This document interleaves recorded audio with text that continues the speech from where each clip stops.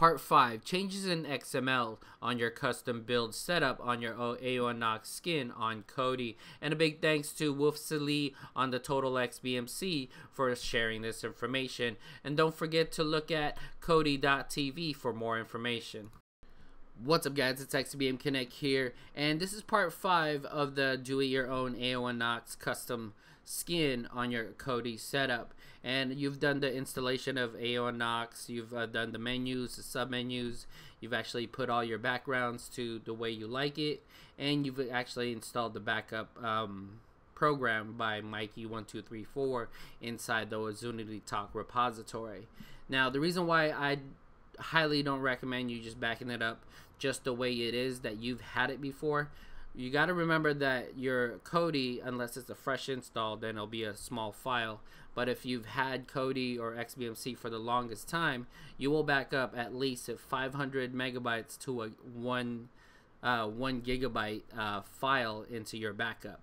Now that will be a little harder to put on another device because it's such a big file, and the other reason is you actually want your backgrounds to show up instantly rather than you putting it yourself, because the different platforms, if you're jumping from a Mac and then you're putting it on a Windows and you're putting your build on an Android or iOS tablet. So this is a tutorial that actually Usbsdcard from Totalxbmc came up with. So big ups to him for showing. You could go on his YouTube. If I don't explain it as good, you'll be able to go on his YouTube. All this information will be down below in the description. So now that you have all your XBMC or Kodi all good the way you want it, we're gonna go. I'm on a Mac right now. It might be different from yours. I'm gonna go to my Kodi folder.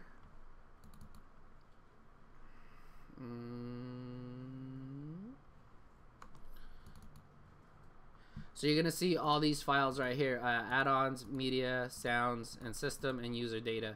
What you're gonna really focus on is user data. Now, if you have builds with your logins and all that, and you don't want people to actually use it, then this is a way to actually do it. If you go to add-on data, and then whatever, let's say, like for example, you have offsite streams or sports access, you could actually, like if this was sports access, you just gotta go ahead and delete it. So that means your login won't be there at all if you don't want to share it. But if you're fine with it, then just leave it the way it is. So the first thing we're gonna do is look at sources. You know, go ahead and open that with any XML file reader and that you could actually edit. I have mine on Sublime Text, and I think I'll have all the information. If you're running Windows, then you could do it this way.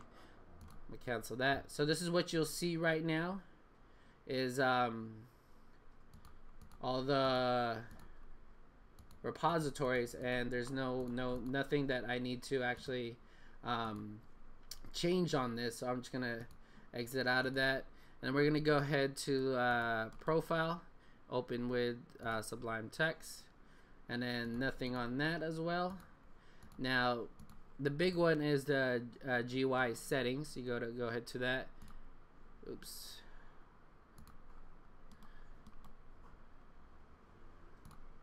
Sorry about that. And then click on this. Now this, I know it seems like it's a lot of coding and all this other stuff. Don't be frightened. It's really easy to do with this program or any program that you could use XML on.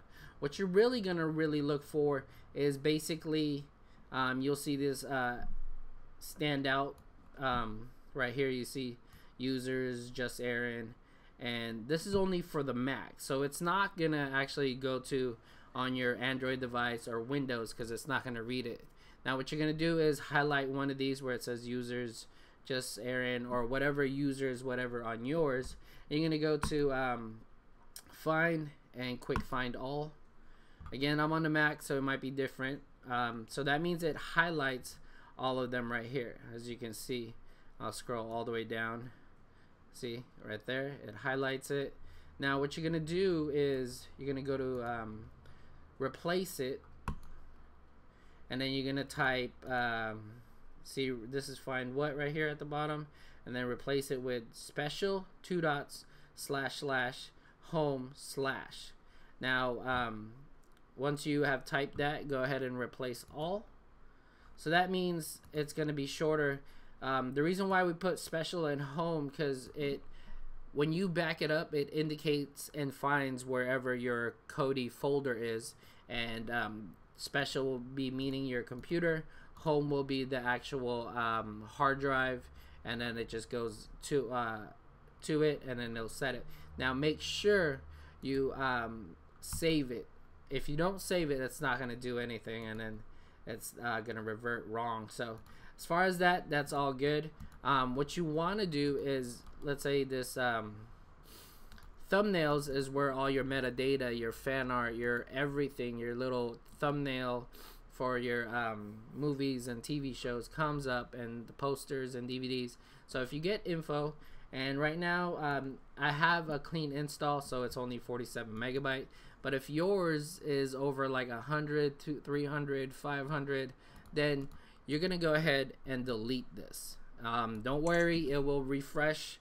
It will create it again on your setup, and then we're gonna go ahead and go to database, and we're gonna take off text 13, the one I have highlighted right now. This deals with the whole not too sure, so but Woofsily deleted it as well, so I'm trying to copy him. Big ups to him again for creating this tutorial. So textures 13, I'm gonna delete it, and then after all that, you're all good to go. You're gonna go back to Kodi again, and then we're gonna go back to where your Usbsdcard Wizard, and then you're gonna just to make sure, go to add-on settings, and then make sure your file is wherever you want it to be. It'll be the file will be backup.zip, so I recommend you doing it in a folder, and go ahead and click OK, and click OK, click on it, and then we're gonna go backup, and then full backup. And that's basically it. Now you actually have a file small enough that you could actually transfer easier rather than a long file. So we're gonna go quit out of that. Give that a few seconds.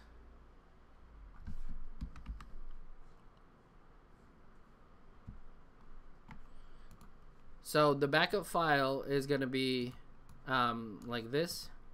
Now I highly recommend you putting it on a folder. So you'll name this one Aeon Nox, actually Kodi, Aeon Nox build, and you're gonna date it just to make sure you know what date, and you're gonna go ahead and put this on there, and then transfer it to a USB or flash drive or whatever you want. I highly recommend a USB. And that's basically it. I'm gonna do another video on restoring the file on a different platform. And always don't forget to add XBM Connect to all your social media.